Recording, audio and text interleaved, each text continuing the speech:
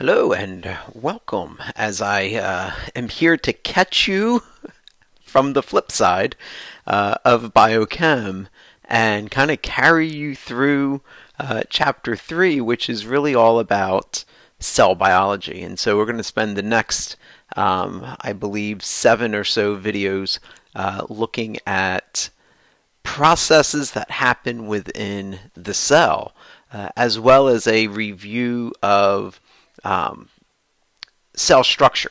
And I will tell you that the primary structure that we will focus on is that of the cell membrane. There's going to be an assignment that's going to have you looking at the other organelles, but we're really not going to spend that much time in class looking at those other organelles. And the reason for that is because our focus once again is on homeostasis. And so what structure is driving homeostasis? And for the cell, the structure that is really driving homeostasis is the cell membrane.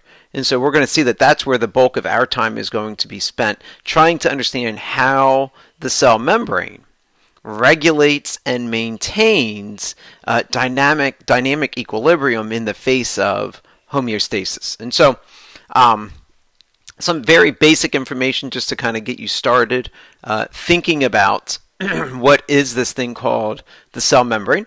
Right? And the first thing that I want you to draw your attention to is the fact that you will very often see this term plasma lemma. All right, plasma lemma is just another term for cell membrane. It's just another term for cell membrane. In fact, you're going to see throughout the semester, you're going to see variations off of plasma lemma. So when we get into skeletal muscle, you're going to see this term sarcolemma, right, which is going to be the cell membrane of a muscle cell. Right? You're going to see this term neurolemma, right, which is going to be the cell membrane surrounding a nerve cell. And so we're going to be playing off of this idea of the plasma lemma, but the key is to remember that it is, at the basis, it is the cell membrane.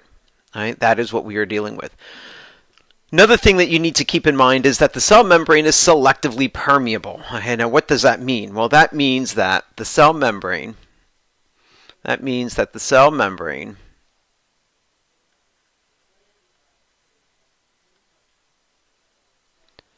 has the ability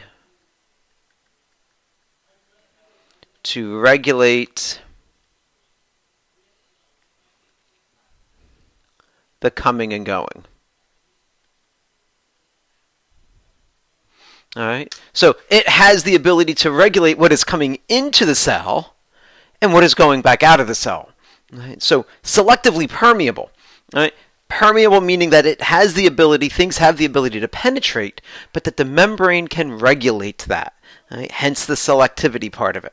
And that varies. It has the ability to vary the degree of selectivity or the degree of permeability. So in other words, if you increase the selectivity of the membrane, you're going to decrease the permeability. Increase selectivity, you decrease the permeability. The flip side to that is if you increase permeability, you're going to decrease how selective the membrane is. Now, the way that it does that is through this very, albeit at the surface simplistic, but yet once you start looking at it, very complex organization of the cell membrane. So the cell membrane is not just this static structure. Right? It's not just like it's not like it's a skin of cellophane that's encapsulating the cytoplasm in the nucleus. The cell membrane is made up of phospholipids. And we talked about this. We talked about this at the end of chapter 2. Right? We know that this structure right here is a phospholipid. Why is this a phospholipid? Well, because right here you've got yourself a phosphate group. All right, there's your phosphate group. That's the phospho. That's the phospho part of the phospholipid. But if you look just below that, you will notice you've got a glycerol group. That's this guy right here. And you've got two fatty acids. Fatty acid 1, fatty acid 2. Right? This is a lipid. This is a lipid. So we get this term phospholipid because of the fact that we've got a diglyceride. We have two fatty acids attached to a glycerol group. And on top of that, we've got a phosphate group. And then really attached to the phosphate group, we have another molecule that's called choline. And choline just kind of helps the cell interact with the aqueous or the water-based environment that is surrounding it. So the choline supports the phosphate. Now, the other thing that you need to keep in mind is I'm going to introduce these terms now, and we'll talk more about them as we go on. But the phosphate and the choline are what we define as being hydrophilic. In other words, the phosphate and the choline readily and easily interact with water. The glycerol and the fatty acid, in other words, the lipid, down here, this is hydrophobic. In other words, it does not easily and readily mix with water. And so you've got this one molecule that is both hydrophilic and hydrophobic. Right? The cell membrane is both hydrophilic and hydrophobic. But that's not all. Because you take this phospholipid layer and you double it. You double it. And so the cell membrane actually has a structure that is known as a phospholipid bilayer. Because you're taking this, right, and flip it upside down. And so what you're ending up with is you've got your hydrophilic heads with your lipid tails, right? But then just underneath of that, you've got another set of lipid tails and another set of phosphates. Right? So here's one layer of phospholipid. Here's the second layer of phospholipid, which creates a bilipid layer. Now, we're gonna explore this a little bit more on the next page. I got a better graphic of how that is organized, but not only do you have this plasma lemma, this membrane that is selectively permeable, and it's made up of these phospholipids that are arranged tail to tail as a bilayer, but this whole structure also must be able to maintain flexibility. Right? The membrane must be able to maintain flexibility. If it is rigid, if it is static, if it doesn't allow for movement, the stress and the force that's applied on the cell would cause it to break and rupture. Right?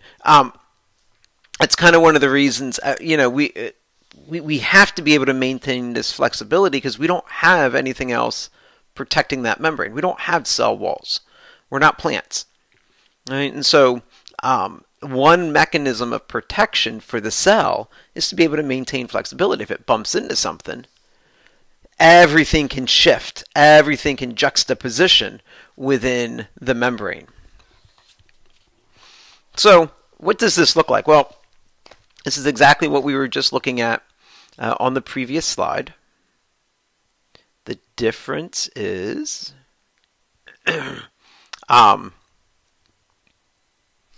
just it's blown up a little bit. It's a little bit more of an arrangement. So up here, these are the phosphate groups with the choline. Right? So you can see that this is polar. Right? We learned during biochemistry that when something is polar, it has the ability to interact with water.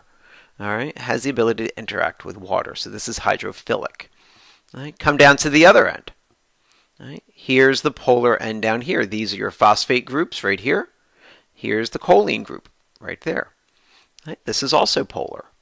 And then look what happens going towards the middle of the membrane. Your lipids all face inward. And these are nonpolar. And we learned in chapter 2 that nonpolar objects do not mix with water as readily. Right? So these are hydrophobic. These are hydrophobic. And so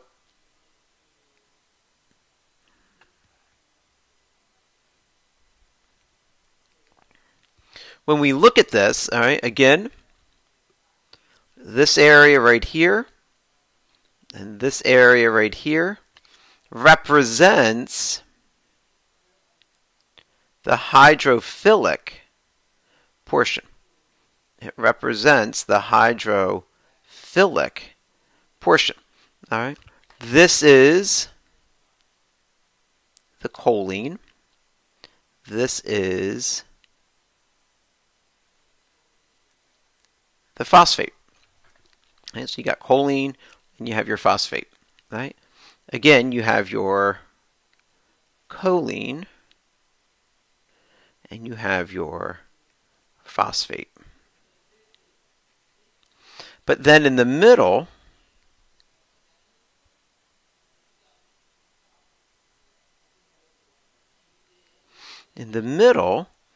here, and here you have your hydrophobic areas or your nonpolar regions. And what that means is that you've got yourself your lipids there. And so if you look right here, you've got yourself your molecule of glycerol. That is right here. That's your glycerol molecule.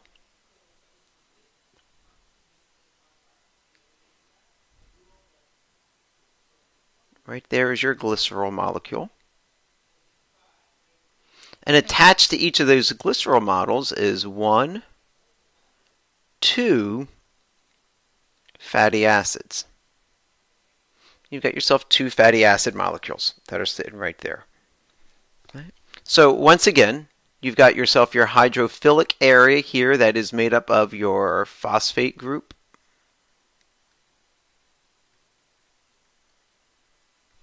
And your choline group. All right, and this is hydrophilic or polar. And then in the middle here, you've got yourself your hydrophobic nonpolar area, which is made up of your lipid, right, which is your glycerol and your 2 fatty acids. You can see how the fatty acids, you can see how the lipids are faced inward to one another, so that the center of the membrane is hydrophobic, but the outer edges are hydrophilic. Right? The outer edges are hydrophilic. So think of this as being the inside of the cell, and think of this as being the outside of the cell. All right.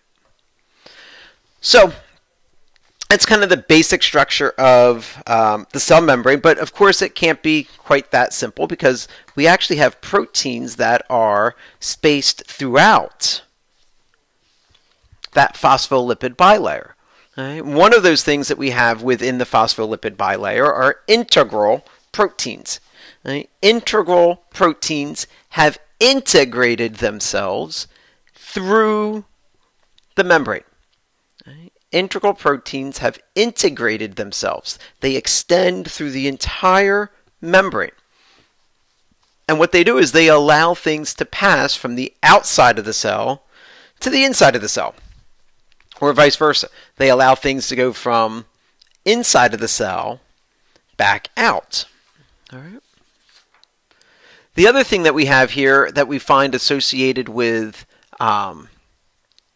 the cell membrane are peripheral proteins, and peripheral proteins are located on the outer edges. They're on the periphery of the cell membrane. And so They can be on either side. They can be either on the external side or the internal side. And very often we find these peripheral proteins have additional subunits that are usually attached to them. Right? So you can have glycoproteins, you can have glycolipids, you can have other various enzymes that are going to catalyze reactions or change the internal environment in one way, shape, form, or another. But these are all proteins that are they remain on the surface. What are their functions? Well, for example, for things like glycoproteins or glycolipids, what you're really looking at is cell identification. Right? So these are proteins that mark the cell as being self. It tells the immune system these cells belong here. Right? This is legit. It's okay. No issues here. Right? But you've also got other enzymes that will bind to things like insulin. Right? So insulin will bind to receptors on the surface of the membrane, the peripheral proteins. Right? And when insulin binds to those receptors, it actually allows the membrane to become more permeable to glucose. And so glucose is then transported across the membrane to go into the cell. And that'll become more apparent as we move through this chapter. Right? As we move through this chapter. One of the things I kind of want to stress to you, and I don't know how this is going to work. I'm used to doing this with a whiteboard. But we'll give it a try. Right? So you've got yourself your phospholipid bilayer. Right. You got your fatty acids that are extended down this way. They kind of look like the jellyfish from SpongeBob.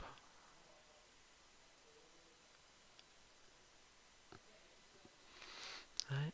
Your integral proteins, just to kind of give you that visual representation. Your integral proteins are going to start on one side and extend through the membrane. They're going to start on one side, and they actually squeeze in between the phospholipids. Right? That's an integral protein. Your peripheral proteins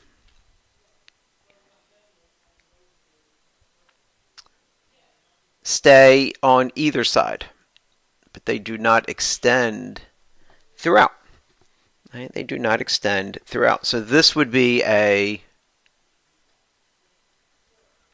peripheral protein. And by the way, peripheral proteins are always hydrophilic, right, because they are binding to the choline and the phosphate group. The integral proteins, which are these guys right there, that's the integral protein. These guys are interesting because integral proteins pass through the choline and the phosphate group, and then they also pass through the lipid layer, and they come out on the phosphate and the choline side. So they're actually able to coexist in both the hydrophilic and the hydrophobic area. That is something that we refer to as being amphiphilic. In other words, the structure, in this case, the integral protein, can interact with both hydrophilic and hydrophobic molecules. Right? So they can do both and.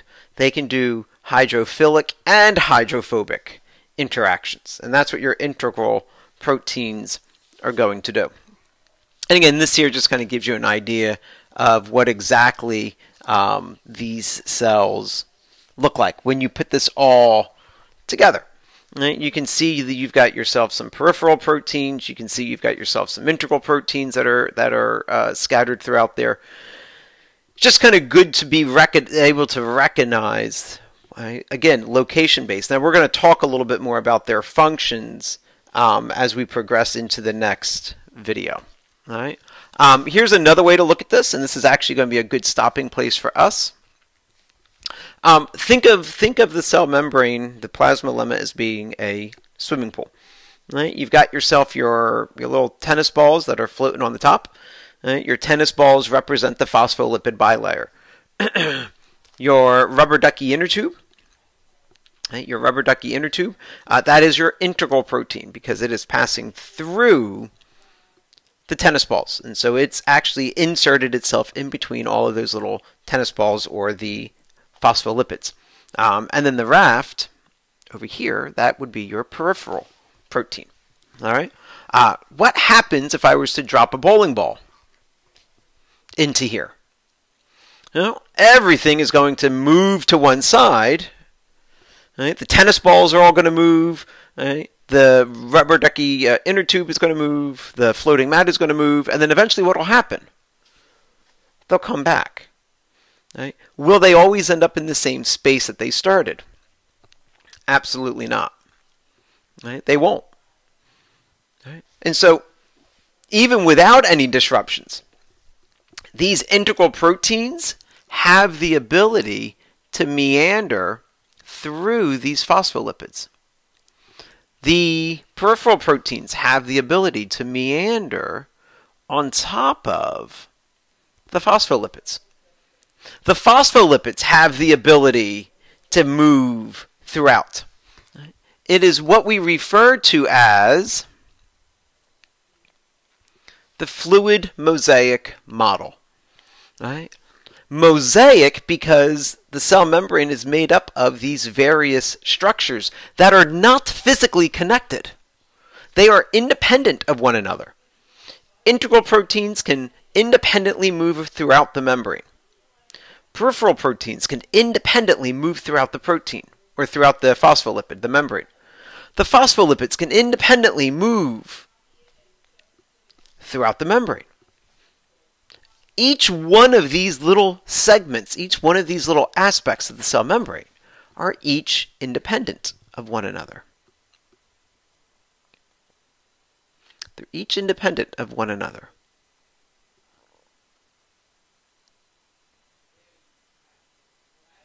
But yet they come together to create this one structure. Hence the term mosaic. Fluid, because they have free ability to move. They can drift and meander throughout the membrane. So you got to wrap your head around this. Remember what we said, one of the key characteristics of a membrane, of a plasma lemma, a cell membrane, was that it had to have regulatory features, selectively permeable, and it had to be able to maintain flexibility. This fluid mosaic model allows for regulation, selective permeability, through the use of integral proteins,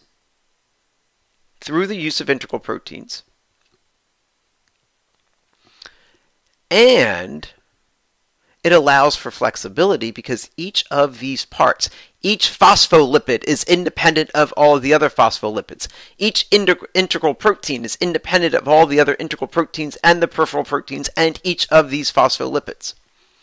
The peripheral proteins are independent of each other of the other peripheral proteins, as well as the integral proteins, as well as the phospholipids. So there's a mosaic in there that comes together to create this one structure that is very effective at maintaining flexibility, but yet regulating what is coming in and out. And so with that, there is your introduction into Chapter 3. We're going to start looking at some of the regulatory features pertaining to selective permeability in video 2. So with that said, I'm going to catch you guys on the flip side and keep doing what you're doing.